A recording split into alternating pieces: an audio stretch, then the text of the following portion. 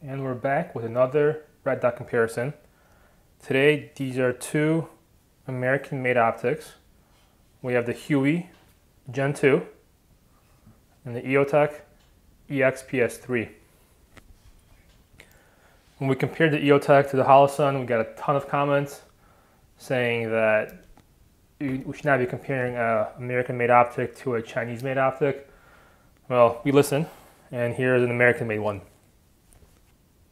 The EOTech, depending on the model, you're looking at around $600. For the Huey, these sell out pretty quickly these days, but you're looking at anywhere from $450 to $500, depending where you find it and just how desperate you are. Warranty, Vortex, unlimited, do whatever you want to it, they'll fix it, they'll replace it. The EOTech is 10 years. They both run on CR123 batteries.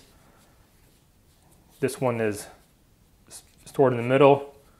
The cap is tethered and it has a flip up thing to help you take it off. CR123 goes in the front and the EOTech also tethered. The battery life on medium settings is 600 to 1,000 hours for the EOTech, and it is about 1,500 hours to the Vortex. Clearly, the win goes to the Vortex in this case. Now, as you look at this picture, on the left, you have the Huey with the Vortex magnifier. On the right, you have the EOTech with the Vortex magnifier. And I think right away you'll see that the Huey has a noticeable blue tint. And I think that's why the battery life is so much better on the Huey. To be fair, at least in my opinion, to my eyes, the blue tint is initially very noticeable. It jumps out, but once you're using it, you kind of get used to it. You forget it's there. It will come into play a little bit later when we talk about night vision. Some other features, auto off. The Huey, it's a 14-hour auto shut off. It's disabled if you hold the minus button down for 5 seconds. The EOTech, 8 hours auto shut off, or 4, depending which button you use to turn it on. Let's talk about the weight of these two. Huey, 11.7 ounces. EOTech, 11.1. So despite the Huey looking bigger, there is not that much of a weight difference. These both have the included mounts, and they are both lower 1/3. Now, if that's not something that you want, EOTech does have other models that are absolute co-witness. Now, if you want to mount one of these sights on, let's say, an AK, CZ Evo, something with a lower rail, lower 1/3 might be a little bit high for you. With the Huey, that's all you get. EOTech has other models that are absolute co-witness. They'll get that optic a little bit lower. So we're kind of getting into a theme here that the EOTech has more options. I think that'll continue. The adjustments on the Huey are on the back, minus, plus, and NV. On the EXPS, they're on the side. The XPS has them on the back as well. And again, it kind of depends which way you want to go, what's more comfortable for you. You have more options with this. Reticles, you have one option with the Huey. It's basically a circle with a dot in the middle and then a triangle on the bottom that is for up close shooting. The EOTech is very similar. It's just a closed circle with lines at the 12, 3, 6, 9 o'clock position. But the EOTech also has other models, again, more options that have BDC available. They have a couple dots below the center one, if that's something that you like to use, probably with a magnifier.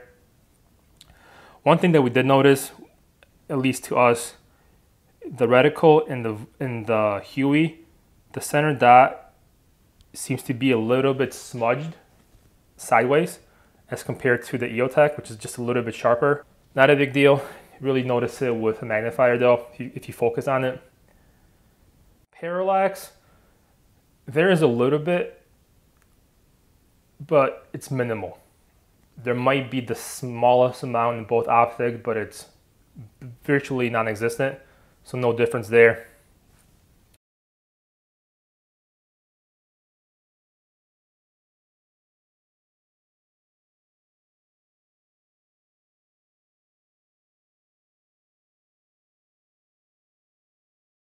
Now, as we talk about the body of these two optics, they're both actually about the same length. It's just the Huey looks so much chunkier because of the long hood. And you actually do kind of notice it when you're shooting. When you're looking through up close, you do see a little bit more of the body as you're shooting, whereas this, it's so much shorter, it's not really noticeable.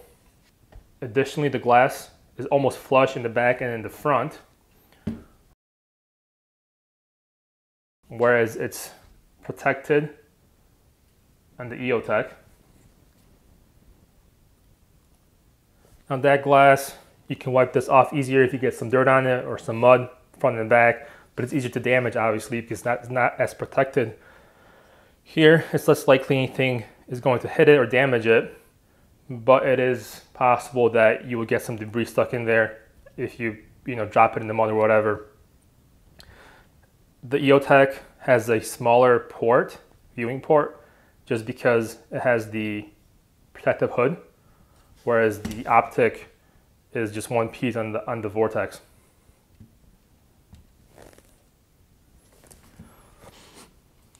The buttons feel very similar on both. You have a plus minus and night vision. You have 15 regular settings on the Huey, 8 night vision. On the EOTech, 20 regular, 10 night vision. And speaking of night vision, let's take it over to our resident CPA night vision associate, and he'll talk you guys through that. Back in totally not my mom's basement for another night vision showdown. This is the view through a PVS 14 in a virtually pitch black room. First up, we have the EOTech EXPS3 on setting night vision 1, as dark as the reticle gets.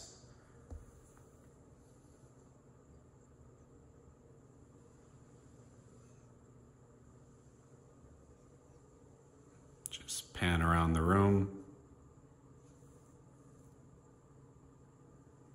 With and without the EOTech.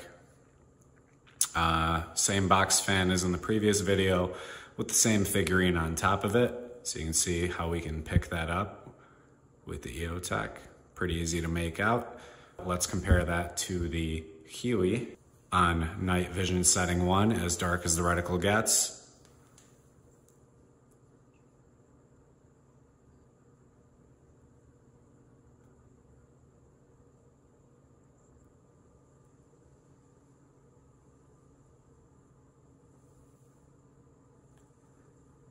And right away, not sure how well you can make that out relative to the naked eye, but the glass of the Huey is noticeably tinted.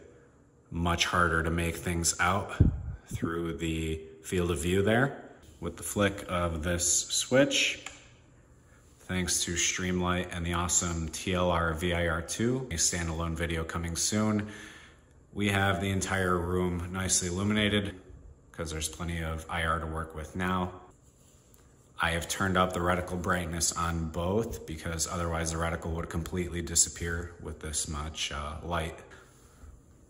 This is the EOTech.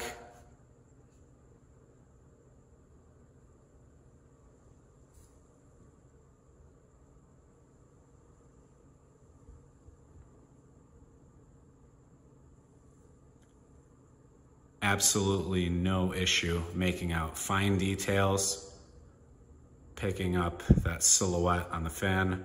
Not sure which brightness setting this is, just kept clicking up until it looked right to me, but I would say this is perfect.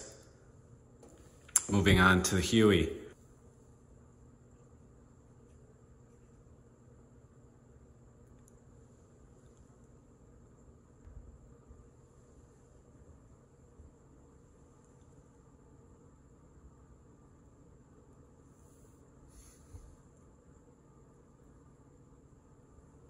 I think the tint of the glass, this footage speaks for itself. Really no comparison to the EOTech. I kept clicking up on the brightness button to get to this reticle setting.